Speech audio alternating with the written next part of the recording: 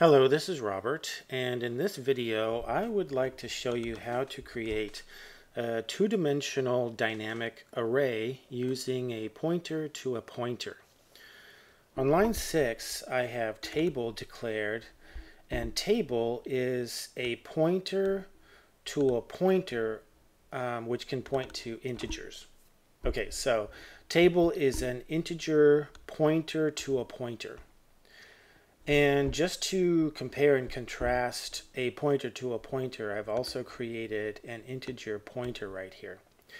And so with an integer pointer, we can create a dynamic array of integers.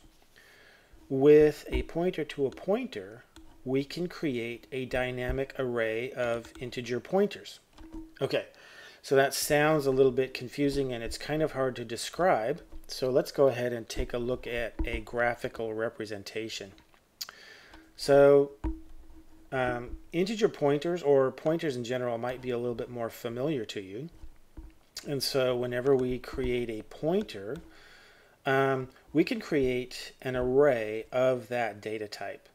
So pointer, PTR, is a pointer to integers. And so we can create a new array, a dynamic array of 6 integers with this pointer, or any value that we want. This could be a variable or a constant.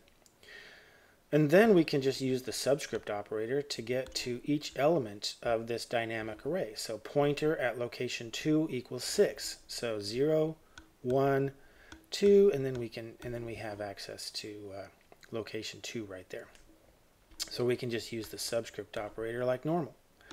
All right, now let's take a look at a pointer to a pointer.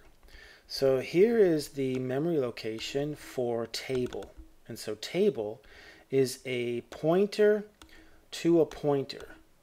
And then those pointers can point to integers. Okay, so when we say new int pointer array, we have a collection of integer pointers right there. So we have 6 integer pointers, 0, 1, 2, 3, 4, 5. So these are our integer pointers. Each one of those pointers can then point to an array of integers.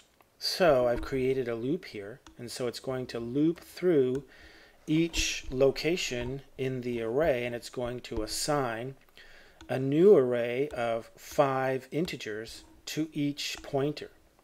So I can get to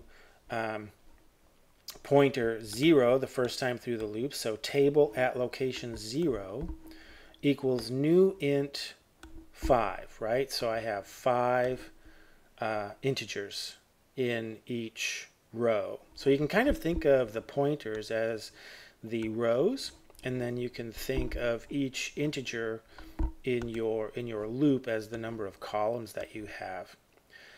And so you can just use regular two-dimensional subscript operation just like normal. So if we want to go to row 3, we just put 3 in the first subscript dimension right there. So that's row 3, and then we want to get to index 3 for the column, so then we can just say 0, 1, 2, 3. So the 4th row and the 4th column we can access like that. So in the next part of this video, I'm going to show you how to set up the code, and then we'll take a look at how to free or delete the memory so we don't have a memory leak. Okay, so this is our code file, and we have the table pointer to a pointer already set up. So let's create our array of pointers using table. So in the example with the graphic, I used 5 or 6 or whatever, but you can use whatever value you want. Okay, so you could even use a variable. So you could ask the user how many rows and columns do you want to have, and then you could set up variables for that. But let's just keep it simple, and I'll just use a literal. So if I want to have an array of pointers, I can say table equals new int pointer, right? So I can't create just plain integers or an array of integers. I have to create an array of integer pointers. And then I can specify how many I want. Let's say we want to have 5 rows of integers. Okay, so this is going to allocate our array of integer pointers. So new integer pointer, and then we want 5 of them. So we have a new array of 5 integer pointers. Okay, well, each one of those pointers in the array can then point to an array of integers. Okay, so for that we would need a loop. So let's create a loop right here. So int I equals 0, I is less than 5, and then I plus plus. We don't really need the curly braces, but I like to put them in just for clarity. So now all I have to do is take each one of these integer pointers and assign a new array to it. Okay, so I can say table at I equals new int, and then I can specify how many integers I want. So let's have a table that's 5 rows by 10 columns. Okay, and that's it for the loop that that will set aside the two-dimensional array. Okay, so now it's in memory. Let's go ahead and get rid of this line just so it doesn't keep that warning open. Let's go ahead and just put in like a way we might want to access the table. Let's go to row the second row, which would be index 1, maybe column 7 or something like that, and we could set a value there.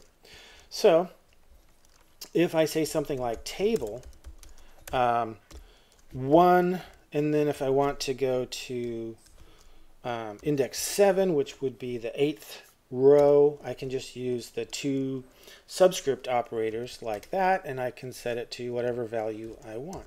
Okay, so there's nothing out of the ordinary when you are accessing the elements of a dynamic array. It's just like accessing a two-dimensional array that might be on the stack, or an automatically declared two-dimensional array. Okay, since this array is dynamic, we would have a memory leak if we didn't free the memory. So let's go ahead and we'll do the opposite of what we did here. So we created this array first, and then we assigned our integer arrays to each one of those pointers. So let's go in reverse order.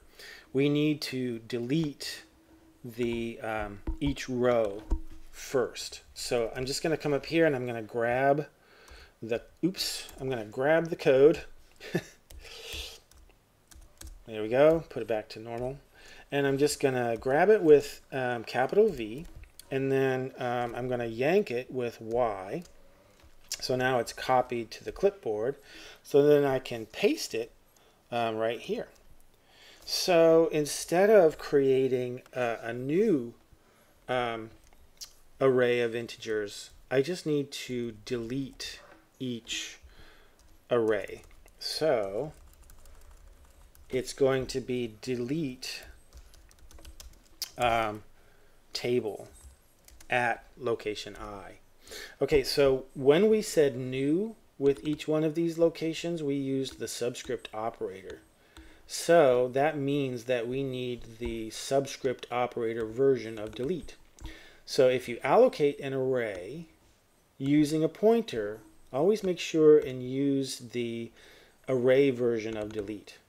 Okay, so now each row has been deleted. So now we can go ahead and delete the original pointer array that we got with line 7 right there. So all we have to do is delete, and that's an array as well. So we say table like that.